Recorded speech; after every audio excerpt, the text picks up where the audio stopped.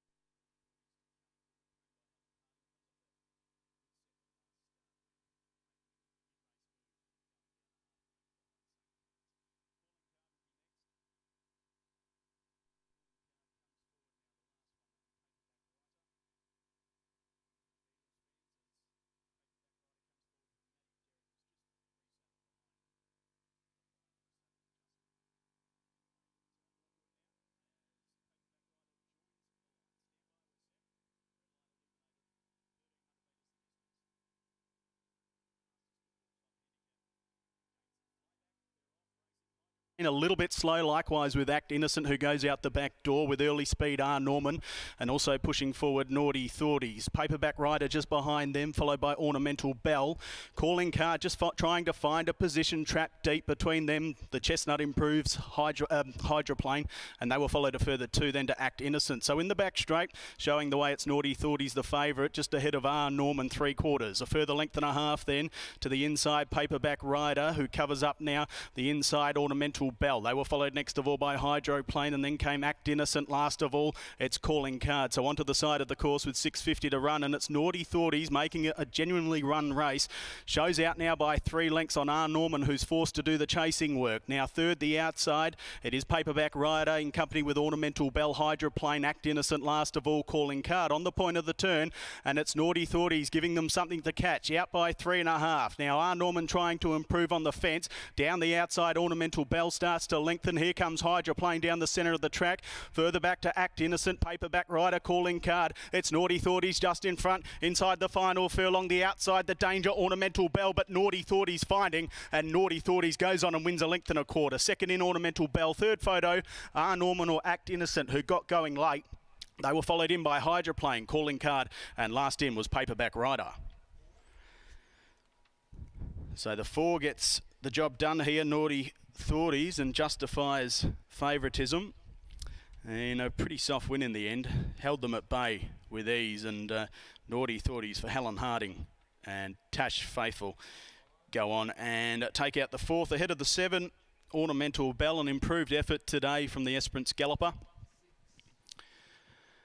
So 4 ahead of the 7. We'll just have to wait for third. We had Act Innocent coming home strong. It was between Act Innocent and Norman, the Fernie pair of gallopers.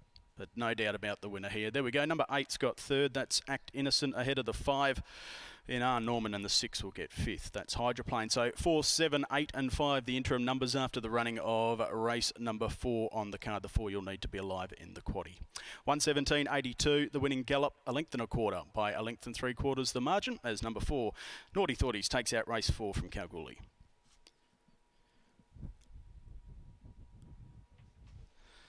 Naughty Thoughties, trained by Helen Harding, ridden by Tash Faithful. And that brings up a race-to-race double for Tash after winning aboard Rosie Capella. And a 3-year-old gelding by Bradbury's Luck from Fontaine's Fantasy, owned by C. Harding, Helen Harding and M. Capelli, trained by Helen and Tash Faithful in the saddle. Number 7 has finished second. That's Ornamental Bell for Tegan Clun and Simone Altieri, a 3-year-old epaulet filly from Ramar and owned by Tegan herself. C. Clun, Jay West, Jay Evans and Kay Hawkins. Third in the 8, Act Innocent for Peter Fernie and Andrew Castle, owned by Justin and Carolyn Warwick, the syndicate. Also A Glass, Miss M. Moore, G. Martin, T. Nesbitt, Miss N. Moran, Neil Pinner and R. Waddell.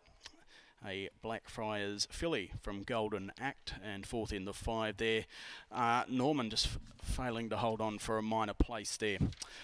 Okay, so those numbers, 4, 7, 8 and 5, a length and a quarter by a length and 3/4, 1:17.82. Race number 5 is the next on the card. 100 years of RAF handicap over the 1200 metres, a field of 7. Great race coming up, as I mentioned before, race number 4 there, and we can look forward to that race number 5 coming up at 3:42.